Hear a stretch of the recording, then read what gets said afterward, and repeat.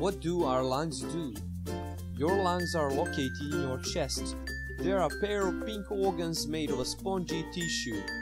The lungs take in oxygen, a gas, and release the gas carbon dioxide.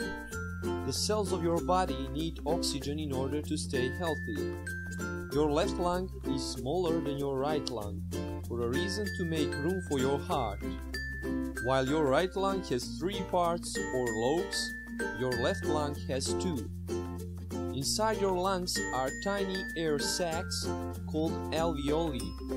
Your lungs play an important part in getting oxygen to your blood, where it can then be pumped throughout your body. Oxygen travels to your blood from your lungs, alveoli, through tiny blood vessels called capillaries.